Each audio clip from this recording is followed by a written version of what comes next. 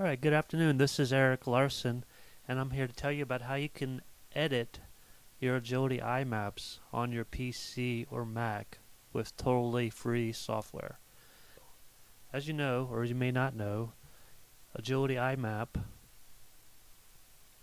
exports PDF files, and I'll just open one up here. You can use it just like any other PDF, and you can zoom in and you can see that. So you say, well, how can I edit this PDF? I mean, you can't do anything here. Well, there's a free program called Inkscape. It's an open source vector graphics editor similar to Adobe Illustrator or Corel Draw or such programs. And you can get it at inkscape.org. And it's available for the PC, Windows installer, or Mac OS 10.6, 10.5, and 10.4.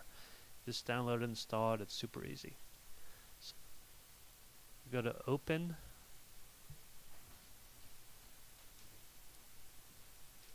Open. Just hit the default import settings. You wait a second. And we have our map here. It initially opens up really small for some reason. Just resize the window. Go to View. Zoom in. Page. You can zoom in more, but just keeping it small. Alright, so you say, well, here we have, this is a full vector graphics program. You can select an obstacle and it becomes highlighted, and you can move it around. So this is just like, you say we want to swap the A-frame and the teeter. That's all there is to it. Click again, and you'll notice that these handles change to little arrows, and you can rotate the obstacle and then move it around. So basically, editing, of course, all pretty much just involves rotating and moving obstacles. And if you don't want something, you don't want that jump there, hit delete and it's gone.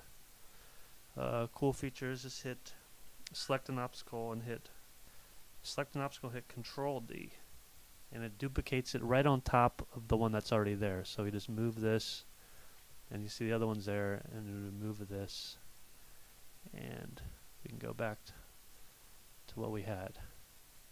Since this is a full drawing program, there's all the different things you can do. You can add a text box, front, cross,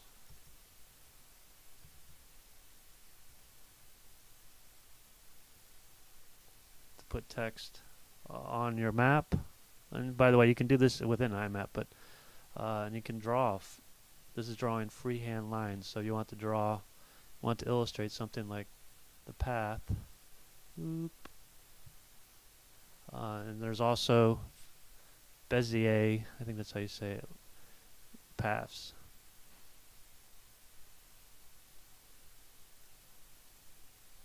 You can edit Agility iMap PDFs on your PC or Mac. This is great for course reviewers. You just send them a PDF, they can open it up, make the changes to your course quickly, easily, and send it back to you. Alright, thanks for joining me for this tutorial on Agility iMap, available on the Apple iTunes Store.